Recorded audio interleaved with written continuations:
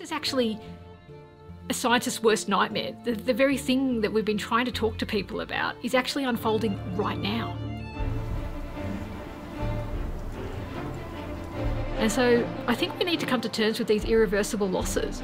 And I think that's something that I started to come to terms with, realising that we are part of this generation that are witnessing the destruction of the Earth.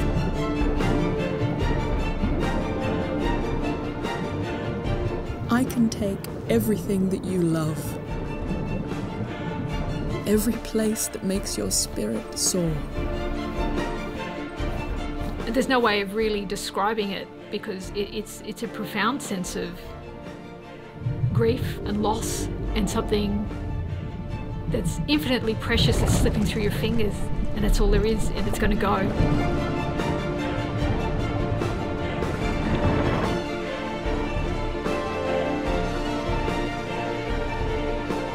And I think it's one of those things that when you feel that if you call for help, that someone will respond. And I think there are moments where I feel like abandoned in that space, and it feels like the bleakest landscape you can imagine. I guess the main thing is if you think about your life and your kids and your own culture and existence on the planet and think that that might not be a given.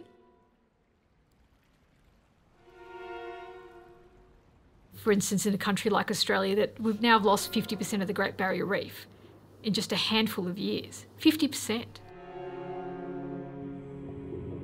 And it means that there are people that have kids right now that will never see that.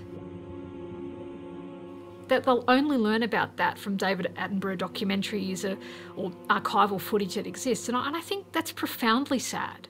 It's the largest living organism on the planet, and we're watching it collapse on our watch. And for me, as a scientist, that becomes heartbreaking. Understanding that we're losing things right now, the things that are irreplaceable, things that won't come back.